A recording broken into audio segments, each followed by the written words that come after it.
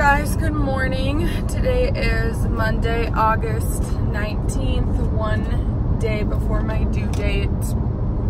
And I have you guys, so it's a work day. I'm still working. I have about a 45-minute drive to where I'm going for work. So I have you guys in a car mount and I feel completely safe. It's not distracting. FYI, in case you're curious, I mean, I use my car mount. I put my phone in there anyways when I need directions, and you can still talk on the phone if your thing's in there. So anyways, just a disclaimer, I'm being safe, I'm not distracted, I don't need to look into the camera. I want to do a story time for today's video. It's not a fun story to have to tell, however, I will tell you before I start the story that the ending is good, so you can just have peace of mind with that. So today's Monday, like I said. Yesterday, the video I posted, I had filmed like the 5 things I didn't expect about being pregnant. We had like a decent morning, like running errands, going to church, whatever. Then I just felt super tired, and honestly, like my stomach kind of hurt. I didn't know. It's so weird, you know, when you've never been through this, it's your first baby, you don't know, like every little thing you feel, you're not really sure what it is. And usually I don't put much thought into it, but since I'm so close to my due date, like my stomach kind of hurting, I'm like, oh my gosh, is this a contraction? Blah blah blah. Texted my friend. Didn't seem like they actually were contractions or anything, but anyways, we laid low pretty much all day. We just watched TV, napped, Netflix movie, whatever. So I was like laying down a lot yesterday and in the evening. So this morning my husband gets up and goes to work really early, like the middle of the night in my opinion. He works 4 10-hour days, Monday through Thursday. He has to start at 4:30, but he leaves, I'm pretty sure he gets up at 3:30. He only works like 10 minutes away, but he gets up at 3:30. He leaves by 4 and he starts at 4:30, and he's one of those people that's like the first person he is the first person to work. He told me he just likes to be early. He gets there and just, it's peace of mind. He drinks his coffee, whatever. So this story is going to start at 3 o'clock or 3:30 this morning. So when he wakes up at 3:30, I don't, like before I was pregnant, I would never ever hear him get up, or I mean, I would hear him, but he would just kiss me goodbye and that would be the end of it. But now that I'm pregnant, I'm already getting up so much, or like since it's so towards the end, I get up, go to the bathroom, and then I'll like just converse a little bit with him, then I go back to bed. So this morning around 3:45, I like get up, go to the bathroom, we're visiting, whatever. I lay back down to go to bed. Now it's like 4 and I'm laying there and I realize like the baby's not moving, and they say the baby should be moving multiple times an hour, and you feel it the most, like, or you definitely notice it, or should notice it when you're laying down. And it got me thinking, like, okay, I'm laying here, I'm not feeling the baby move. And last night we were just like, basically, because he goes to bed so early for work, then I lay in bed and just kind of watch TV or whatever. I'm like, I don't remember the last time I felt the baby move. The last time I specifically remember was around like dinner time, which was, let's say 6:30. And so I just started getting kind of worried, and I got up and I started moving around. Hopefully you guys can hear me okay. It's really noisy freeway, but I started moving around. I like looked up online, and I have heard things like drink cold water, so I drank water. I did like jumping jacks. We have a like physio ball, so I was like bouncing on the ball and like feeling my stomach, and nothing was happening. And at this point I texted my husband because once he starts work at 4:30, he can't and doesn't have his phone, so like I wouldn't really be able to reach him directly. I could call somebody at his work and they could give him the phone, but I can't like text him. So I texted him at 4:14, so like 15 minutes before he's supposed to start, and I said, do you have your phone? He's like, yeah. I told him what was going on. I said, I'm just, you know, I got up because I can't feel the baby, and he was writing me back, and he looked something up. He told me to try to drink orange juice because of the sugar and whatever. Sorry if you guys are shaking. This is what it is. So I go upstairs, I get orange juice, whatever, still nothing. He tells me to call the on-call nurse line that they like give you when you're pregnant through my clinic. And at this point, like, mind you, it's minutes, but to me it feels like hours. Like, and the baby had a body part, like a hard body part up towards the left side of my ribs, and I was like pushing it to see if it would, he or she would like fire back. Nothing. Like, I couldn't get the baby to move. And so I call the on-call thing. Well, it's like, you're the first call in queue, but it felt like I was on hold for like ever. Finally, the guy picks up. I tell him like I'm due tomorrow. I don't feel my baby moving. And I knew that they would tell me to come in, but whatever. So he said, he was really nice. He didn't like freak me out or anything. He just said, yeah, you know, come in. I'll call labor and delivery and let them know you're coming, which I thought was really nice, that like I didn't just have to go into the emergency room, that they actually gave them a heads up, like, this is what she's coming in for, this is why. So he said, is your husband gonna bring you? I'm like, I told him, and at this point my husband did say he was leaving work, but it was like his work's like 10 minutes the other way from the hospital. Basically the hospital's like in the middle. So I just told my husband to meet me there because I didn't want to wait for him to come and get me, blah, blah, blah. So I leave to go to the hospital. Again, I'm like feeling my whole stomach, still not feeling anything.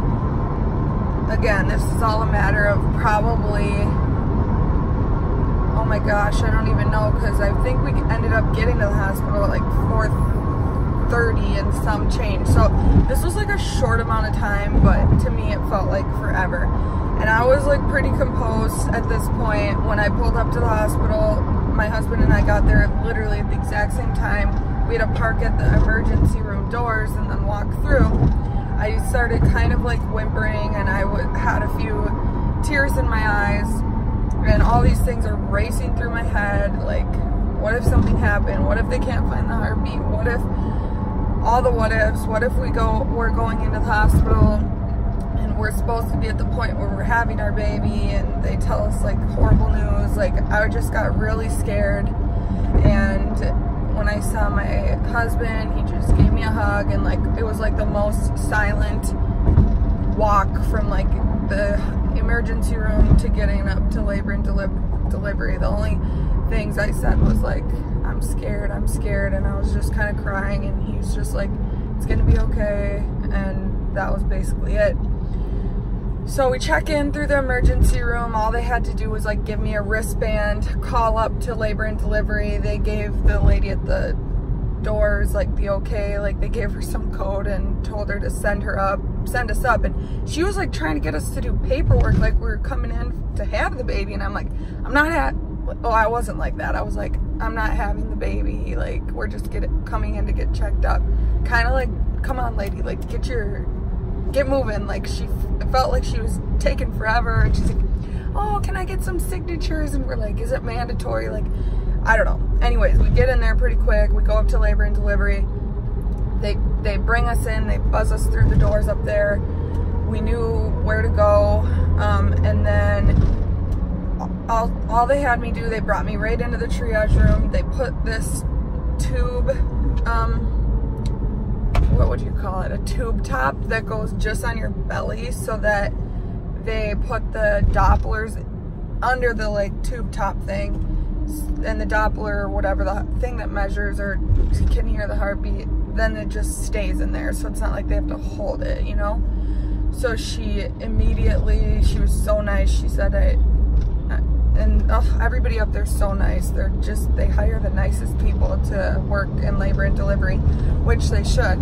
But she was so sweet and had me lay down, and she said, I know this is what you want right away. So we didn't waste any time. We weren't talking. She didn't make me do my vitals. She put the thing on, and immediately we heard the heartbeat, and oh my gosh, I just started bawling because I was holding it together. And then when I heard the heartbeat, I just lost it and started crying because I was so happy and so relieved and so thankful and so grateful. And the whole experience was so emotional and made me so empathetic to people that do go through either scares like that, honestly, because it's not fun, but that have something happen during their pregnancy.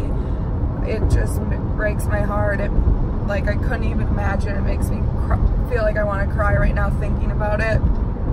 I'm so glad that my husband was available to meet me right away, and we went in there, and the lady told me I did the right thing, and that whatever, they measured the heartbeat for honestly 30 minutes, because during that time she was they have to routine, ask you a bunch of questions, take your blood pressure, take your pulse, check your reflexes, take your temperature.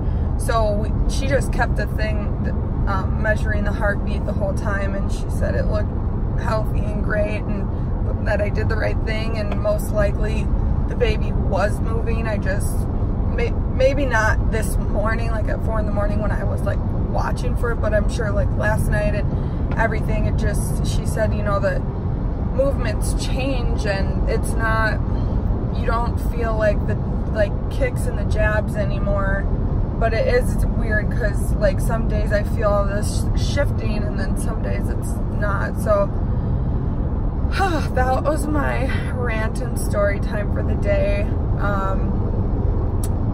I did get to go home, and I think by the time I left there, I don't know for sure, if I looked at my phone, which I'm filming on, I could see, but I think the whole thing going in there and everything was not more than an hour. And like I said, I first texted my husband at 4:15. I think by the time we left the hospital, it was 5:30. So it was a smooth scenario.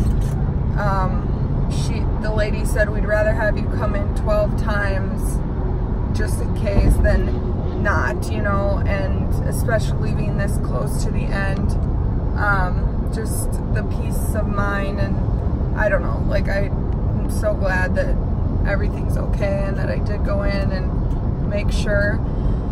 And just a little side note, when I got home, so I didn't technically have to get up for work till 8 and leave the house by 8:45. So I was able to go back to bed, thank goodness. So I slept from 6 to 8:10, which was good because I had been basically up since 3 something. But when I laid down in bed, they say that your pets can sense things, you know, I don't know if you guys have heard that, but I've heard pets sense and know when you're sad or when something's wrong. And we have a cat, and if the cat comes up in bed with us, he usually lays either right up by our head or by our feet, always. He doesn't really go anywhere else. And he jumped up on the bed, and he laid literally, I was on my side, but he laid right on my stomach, and he had his paw right on where the baby is. And I just, that just made me so warm and fuzzy, because I felt like he knew something had been going on, and he was just coming up to me saying it's okay. And yeah, so I think this was 15 minutes of me ranting, so that's gonna be the whole update for today. I'm not having any contractions or anything. I'm due tomorrow.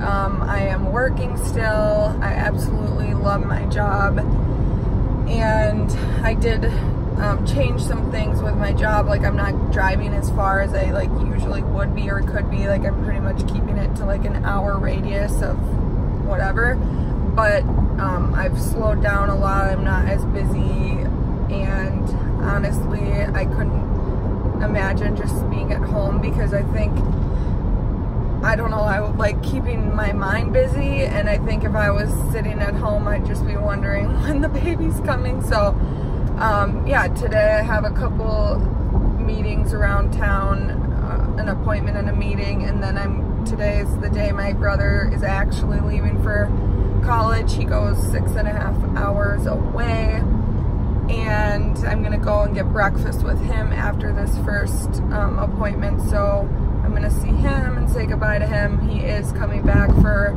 not necessarily the birth, just because it's like he starts school a week from today, and he also plays college hockey, so he has commitments and stuff he needs to do. But he's gonna come back for sure like Labor Day. So either way, the baby will be just like fresh brand spanking new. So thanks for listening to my story time. If you or if yourself or you know anybody that has experienced like devastation in their pregnancy, my heart goes out to you. I felt like I got just like the slightest little taste of it, and it wasn't even, but just like the whole thing was so scary and emotional, and it was literally like an hour. Like, and I can't imagine having to go through that. So, and then one last thing I just thought of is, it's so weird. I told my mom, I just talked to her before I left the house, and it's so funny how many similarities she and I, or like I've had in my pregnancy that she experienced.